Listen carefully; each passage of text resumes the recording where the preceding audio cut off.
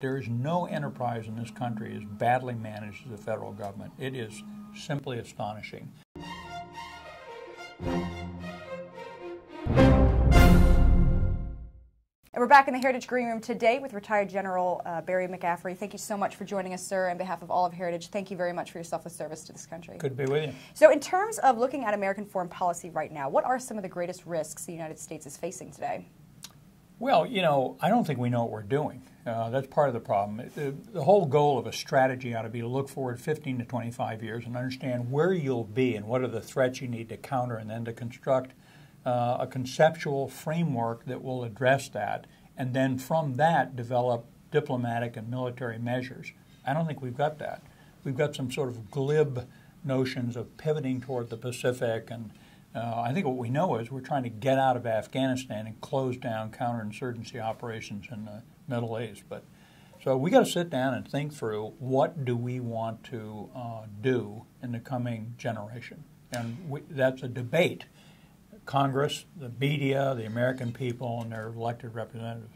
So how do we go about putting that framework in place, and what are some of the obstacles that have kept us from doing that so far?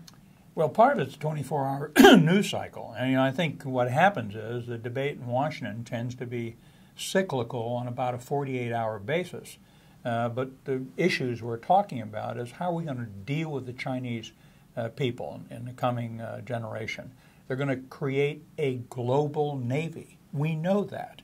And we ought to expect that. We ought to some extent, accept it. But that means we ought to have the diplomatic and economic and military measures in place to deter mischief when my granddaughter's a two-star admiral. And that requires a conceptual architecture. You simply have to have a framework upon which you place your programs and your budgets, which currently is not the case. And when we look at some of the risks that the United States military and just policy in general is facing today, what are we least prepared to tackle? Well, you know, one thing, we've got the most competent, battle-hardened, capable armed forces in the country's history. And we ought to remind ourselves periodically there's 2.3 million of them, and they're globally deployed in 5,000 different locations. They're a very competent, capable force. But, you know, part of looking toward the future, General Powell used to tell us all when we were young guys, don't tell me about your programs, tell me about your budgets. So the question is, do we have sort of an understanding financially of how we're going to spend scarce resources a decade into the future? Again, the answer is no. Sequestration, continuing resolutions. Congress essentially hasn't passed a budget on time, 12 appropriations bills in 7 years. They're not doing their job. And without that, you're just cobbling together programmatic decisions. Right, and that's a good point. I kind of wanted to segue into that financial economic look.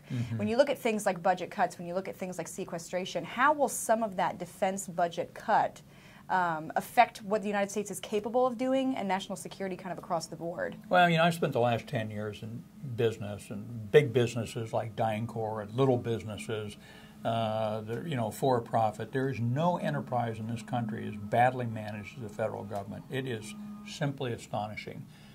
Sequestration was, if you do it in the short run, and if you say you can't get rid of infrastructure, you can't have a BRAC process, you can't fire military people in a given fiscal year, you end up taking it all out of maintenance funds and training operational funds. And you're still fighting a war, so you have to fund the war. Then continuing resolutions, as you know, as most of the people viewing this tape, a continuing resolution says you can only spend on the programs and at the same rate as last year's budget. A lot of those programs no longer make any sense, and new programs have appeared. So to some extent, it's a mindless kind of mechanical process that is devastating the capability of our armed forces to react in the longer run. They got to sort this out.